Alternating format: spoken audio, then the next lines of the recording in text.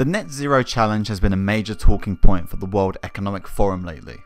4 years after the world leaders met in Paris to agree on the Paris Climate Agreement, the annual meeting for the World Economic Forum is making it a priority to tackle climate change. The purpose of the Net Zero Challenge is to turn the trajectory of greenhouse gas emissions to ensure that global warming stays within safe limits. But how do they intend to do that? Well, I'm Lewis from the Thinking Bubble, and today we're talking about the Net Zero Challenge. Now, judging from the title, it sounds quite snazzy, playful, catchy. It sounds something like would be in your video game achievement for failing to catch a fish. But unfortunately, it's quite serious. Now, when the world leaders met in Paris to agree to limit the global temperature by the end of the century to well below 2 degrees Celsius and make an effort into limiting the temperature increase to a further 1.5 Celsius, however, emissions have continued to rise at 1.5% per annum. Therefore, a massive deduction in 3 to 6% per annum between today and 2030 is needed to limit global warming by 1.5 to 2 degrees. Why has progress on climate action been limited? Well, while 121 countries have committed to being carbon neutral by 2050, they actually only account for less than 25% of the emissions. None of these countries are among the top 5 emitters, and in addition, only a few, despite the commitment, have actually enacted policies in an attempt to reduce the desired effects. On the corporate side, only a minority of companies disclose their emissions. Even fewer actually have emission targets or are in the process in making reductions in line with the Paris Agreement trajectory. Public pressure and global activism has surged in recent years, especially amongst youth and Western countries. However, public education on the threat of climate change and related climate action is still insufficient to make this a global phenomenon. As progress within these international negotiations have been quite disappointing, corporations and governments need to move unilaterally. The world needs swift global policy action. However, reality is often disappointing, as global consensus will very likely not establish soon enough to counter the crisis. These individual governments and corporations can and should move ahead with unilateral initiatives, such as realizing savings from efficiency improvements, managing risks, pursuing new opportunities, and maintaining long-term license to operate.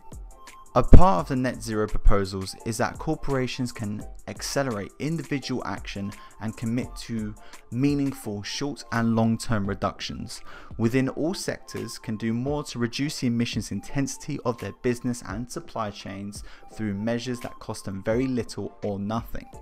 All corporations should actively monitor and manage their climate-related risk to increase their efforts to achieve a reduction of 1.5 to 2 degrees.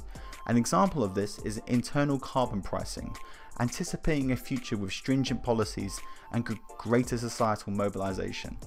Most of these corporations can develop new business models that contribute to achieving low carbon economy and capitalize on new value pools for green products and services. The investor action can also enable transparency and support long-term decarbonizational plans. Investors can coordinate to define and apply standards for disclosure and reporting.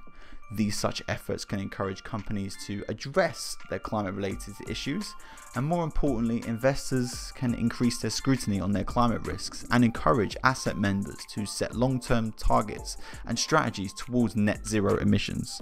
Governments can introduce national regulation, and that will reduce emissions immediately. Many countries will actually benefit economically from carbon abatement investments. They would need to enact ambitious policy frameworks that would include a meaningful price on greenhouse gas emissions. However, while the carbon pricing is regarded as effective, it is quite unlikely to be sufficient. For one thing, these costs will differ widely across sectors, which then implies that carbon prices incentivize some sectors to move earlier than others. Alongside carbon pricing, sector-specific regulations and incentives will provide remedies such as a switch from fossil fuels to renewable energies, electric mobility, efficiency, green building standards supported by accelerated innovation. As long as the world as a whole is moving slowly, national efforts will also require measures to protect emission-intensive industries from high carbon, low-cost competition. through mechanisms like cross-border carbon taxes and low carbon product standards. Individuals like us need to drive climate action in their role as consumers, voters, leaders, and activists.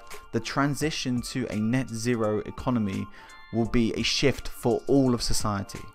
Individuals have to take the lead in inciting governments, businesses, and every part of society to move. Conclusively, the world is at a crossroads. The world must fast forward to decisive and cohesive action. The next decade will determine whether humanity has a fighting chance to limit global warming. The technologies of low carbon transformation are largely available. The barriers to action are vastly overstated and the consequences are well known. Climate action is perceived as a cost or a trade-off with other priorities, but it should be viewed as an opportunity for businesses, countries, and even individuals to create an advantage in building a better, more sustainable world.